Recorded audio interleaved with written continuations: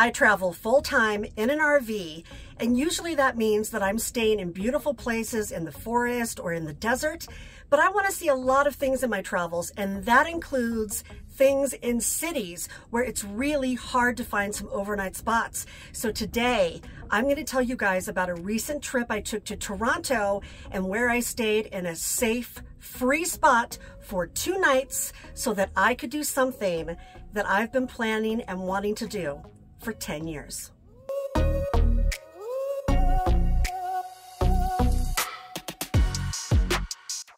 Happy Sunday, birdwatchers. It's Robin with Creativity RV. I hope you're all doing well out there. If you're a regular viewer of my channel, you know that recently I went up the East Coast and over into Canada to visit my best friend who has a little lake house in the country. But I wanted to go with her into the city of Toronto where she lives normally so that we could attend a party, and then I could do something really special to me that I'll tell you about in just a minute.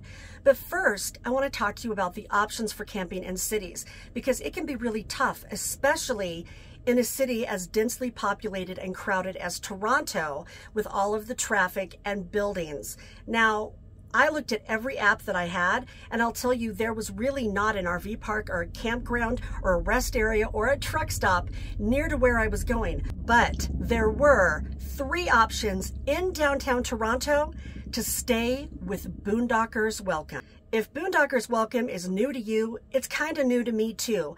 I've just been using it recently when I went up the East Coast and was looking for more camping options.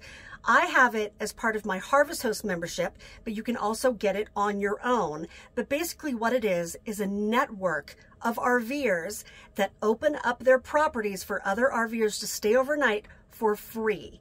And when I got to Toronto, there were no other options except Boondockers Welcome, and I found 3 of them right downtown, and one of them in particular was like a 10-minute drive from the party we were going to and the other thing that I needed to do.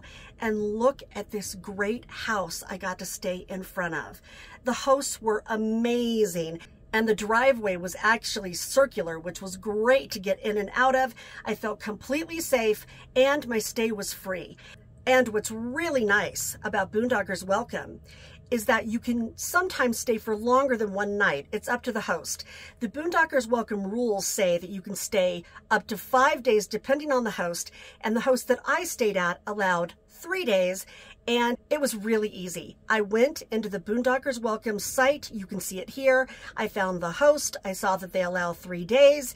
I went into the reservation system and asked to stay, and the host got right back to me inside of the messaging system inside of Boondockers Welcome and said I was welcome to stay. I wrote them back and asked if they would mind if I stayed for an extra night, and they had no problem with that, which was great. If I didn't have Boondockers Welcome as an option, I probably would have had to stay 40 or 45 minutes away with the Toronto traffic, and I probably wouldn't even have gone to the party. I definitely wouldn't have done the thing that I did the next day, which I'm going to tell you about right now. Some of you may be wondering why I opened up this video saying, hello bird watchers. Well, some of my regular viewers call themselves bird watchers. I didn't start it, they did, after I told them that my family calls me Bird. And some of you have asked me, what's hanging on the hook back here next to my door? I don't wear jewelry, but it's a necklace with a bird that is sitting outside of a cage.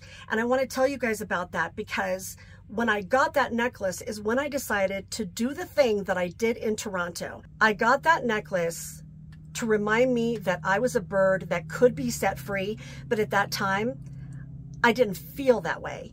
I had some things in my life that I was always trying to fix or get over, like all of us do, and I decided that once I accomplished that, I was going to get a tattoo on my arm that says bird set free. And that's what I did in Toronto. And I'm going to tell you about that experience today. What I realized in this experience is that not everything has to be perfect for me to be set free. I choose how I live my life, and I choose how I interpret events that happen to me and how I put myself out into the world. And when I realized that, I realized it was time, and that was during my trip to Toronto. So my best friend and I, thanks to my stay at Boondockers Welcome, were able to go downtown, and I got a tattoo right here on my arm. I don't know if you guys can see it. I'll show you some pictures of it. It's very fine, and it says bird set free. And the way that I had it put on my arm is so that when I'm holding a steering wheel, I can see it and it's pointing right to the road. Or when I'm writing, I can see it and it's pointing towards my keyboard. Getting this tattoo has honestly been really invigorating. I didn't think my nomadic life could get better, but right after I got this and I was holding the steering wheel and driving for hours and hours, I was like, yeah, this is good. I did this and I am set free. Now, the only thing I was worried about, I'll tell you, was my mom seeing it and my dad, because they don't like tattoos. And finally, when I went to go visit them last month for the first time, I just showed them and I explained to them why I got it. And I'm so lucky to have the parents I do, because they got it. And I'll tell you what, now when I'm making a decision or something's going on, each of them have said to me individually, well, remember what's on your arm. What's on your arm? Just keep that in mind. Met somebody the other day that I didn't know, and they saw my tattoo and they said, what set you free? And I thought about it for a second and I said, myself. And the guy said, that's amazing. And I was thinking, yeah, you know what? It's not bad. So I did that. I would not get a tattoo for no reason. I'm all about them. They're fine. They're great. But for me, I only want to have things on my body that remind me of what I want out of my life and things that are positive. So if I go to a great desert, I might put some desert stars on there, or some forest, or, you know, some other text. I don't know. But I'm excited to see what happens. Now, if any of you are wanting a tattoo, I can tell you, this did not hurt. It really didn't. It's tiny and the needle was skinny because it's script, so I think it depends on what you're getting done and where it is on your body. But tattoos have come a long way in the last 20 years, and I was surprised that I wasn't more uncomfortable during the tattoo, and afterwards, it really didn't hurt at all.